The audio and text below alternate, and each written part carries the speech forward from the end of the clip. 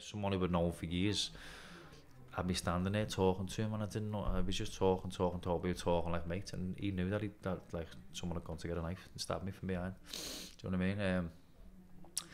And it was a fucking hell. I mean, I got stabbed twice with like a 7-inch knife, and it went right up through like sort of the middle of like my arse cheeks. Know what I mean? And one was like in me, like to the side, but I remembered feeling 2 whacks and like a weird, strange feeling in my belly, and like.